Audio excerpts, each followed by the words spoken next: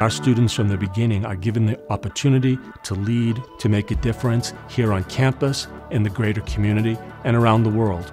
And what we look for in our students are first people who care about the world. They care about people, they care about humanity. From the first day I was at Loyola, that was the first day I knew I was going to fall in love with this place.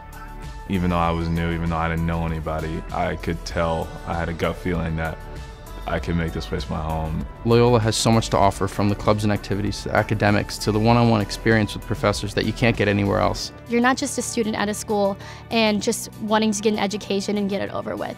It's really becoming a better person, learning these values, and learning things that you can carry with yourself throughout your entire life. One of the things that I always stress about what makes Loyola unique is that we're helping students learn how to make a living. That's what your psychology course is about, speech pathology, engineering, learning how to make a living, but we're also talking about learning how to live. That's what you get at Loyola.